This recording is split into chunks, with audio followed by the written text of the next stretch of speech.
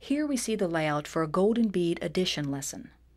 There are 3 trays, one for each of the add-ins and one for the sum. There is a store of beads for the students to draw upon. The store is normally kept on the shelf during this presentation. There are large and small number cards, with the small cards being used for the add-ins and the large cards for the sum. Unlike most other materials, golden bead addition is only done with the teacher involved. Usually 2 students participate, each taking responsibility for a tray of beads representing an add-in. The teacher lays out the cards for the students to match with golden beads from the store. Here, the first student has brought back 2 units, 4 tens, 3 hundreds, and 1,000. The second student brings back 9 units, 7 tens, 5 hundreds, and 2 thousands. Let's listen as the teacher describes how she completes the presentation. So then, in this big, massive upheaval, they just take it all, just everywhere. So someone may think, what are they doing? What are they doing? Putting it all in there. I use 2 hands, massive upheaval, and then we fix it. That makes it a little bit of interest. Okay, and then here we have to find out now what we have. So the children will take turns and they'll actually do the counting themselves, always starting with the units. So we have 1 unit, 2 units, 3 units, 4 units, 5 units, 6 units, 7 units, 8 units, 9 units, 10 units. Stop. When you have 10 units, that's the same as the children usually can reply 110. So we'll leave this one here.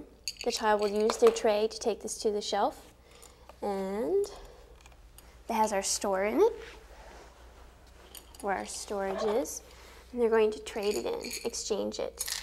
10 units, same as 110, and we'll bring them back. Is on our pile, and we have 1 unit left. We're going to get that from the large decimal cards. We started with small ones because we each had an individual small number.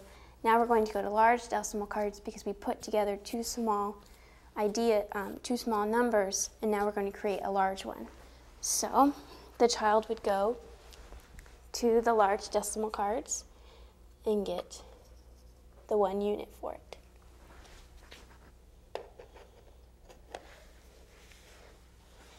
And then we take a turn, and then the other child may count the tens. So here we have our answer. We go ahead, do the magic slide. Let's sit over here.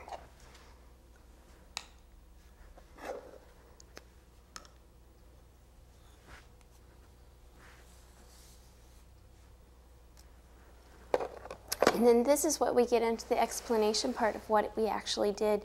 So we're going to take the first child's number. We're going to say that we have 1,304 tens and 2 units.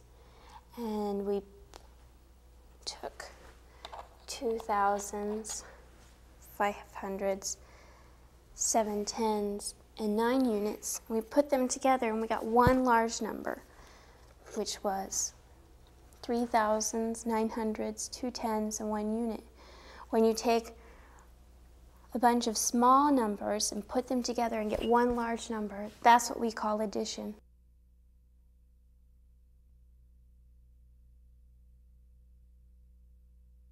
With golden bead division, the teacher again has laid out the work for 3 students to participate. The number 3,693 will be divided by 3. She has chosen the number so that there will be no remainder as a beginning lesson. Starting with the thousands, the teacher divides them between the students, 1,000 per student. Moving on to the hundreds, she divides the hundreds, resulting in 2 hundreds per student. Each student receives 3 tens and 1 unit. The children obtain number cards to match their golden beads, and the teacher performs a magic slide to reveal that all 3 have the same number. Finally, she lays out the original number on the rug and says 3,693 divided by 3 people is 1,231. The teacher concludes, when you take a large number and divide it, you get a smaller number.